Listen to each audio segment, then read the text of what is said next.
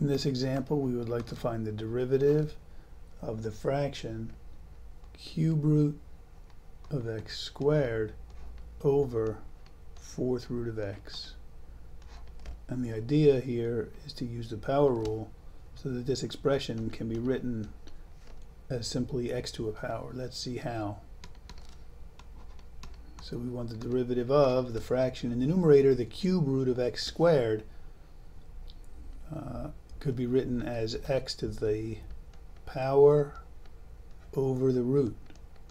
So the power is 2, x to the power 2, and the root is 3, the cube root. So the cube root of x squared is x to the power 2/3. And then over the 4th root of x, the power is 1, the root is 4. So the 4th root of x is x to the power 1/4.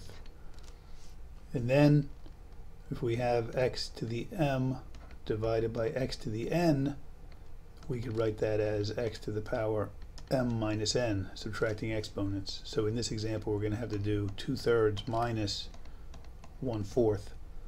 And in order to do that subtraction, we need a common denominator, which is 12.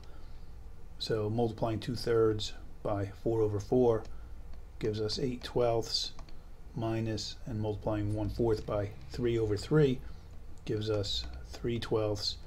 So that's 5/12. So we want the derivative of x to the power 5/12.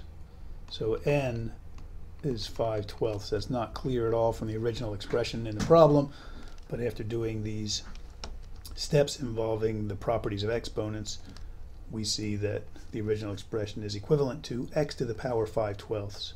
And now we could use our power rule. The derivative is 5/12 times x to the power 5/12 minus 1.